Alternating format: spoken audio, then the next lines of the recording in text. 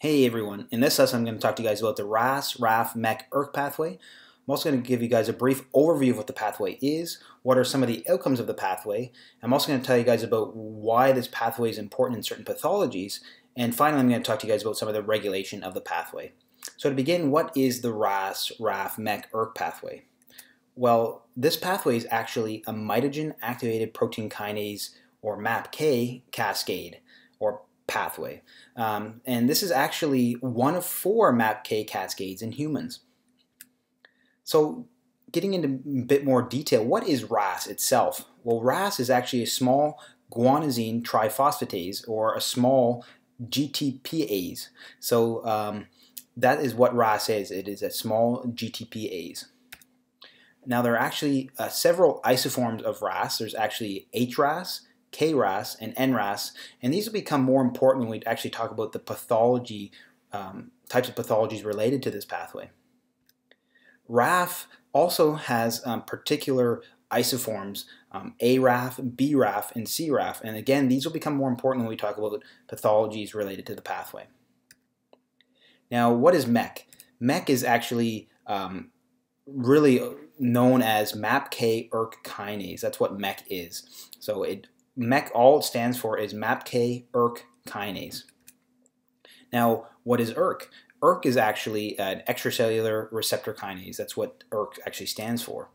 And this is the kind of the important protein in the pathway. This is kind of what really actually performs a lot of the outcomes of the pathway.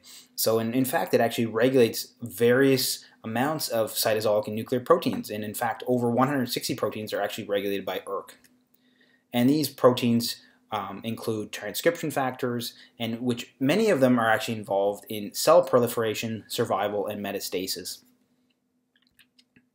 So what exactly is the pathway and how does it actually operate? Well, first we have Ras. Ras activates RAF, particularly important is BRAF.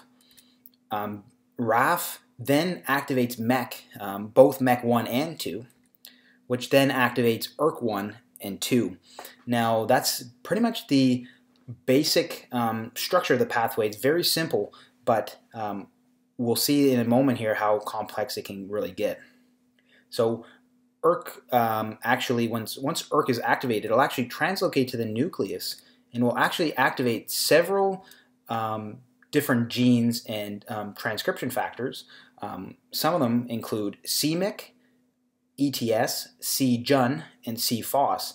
Now these targets are very important because they are actually related to cell proliferation, survival, and metastasis.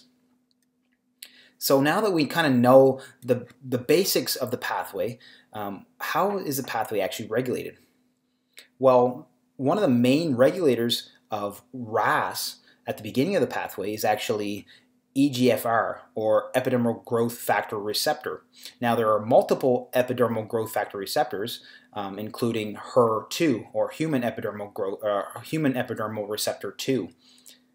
But nonetheless, EGFR or HER2 will activate Ras by going through SOS and GRB2 proteins. So what will happen is EGFR will activate SOS GRB2, which will then activate Ras. So you may be thinking, okay, how is EGFR actually activated? It's actually activated by TGF alpha, or transforming growth factor alpha.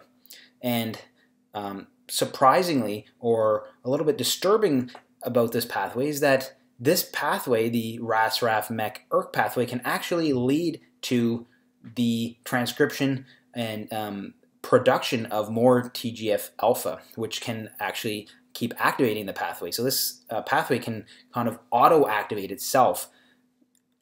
Other regulators of EGFR receptor include EGF, beta-cellulin, and epiregulin. But one of the most important is TGF alpha, so just remember that, guys. Now, other regulations of the pathway include regulations at the Raf level of the pathway. So Raf itself can be activated or regulated by P20 activated kinase, or PAK.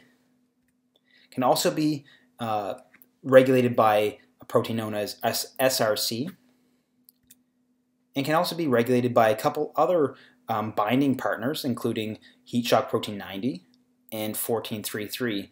So as you can see, the pathway is not as simple as it seems, but it's very important to know some of the regulations of the pathway, because the pathway is very important in different types of pathology because of its primary outcomes of cell proliferation, survival, and metastasis.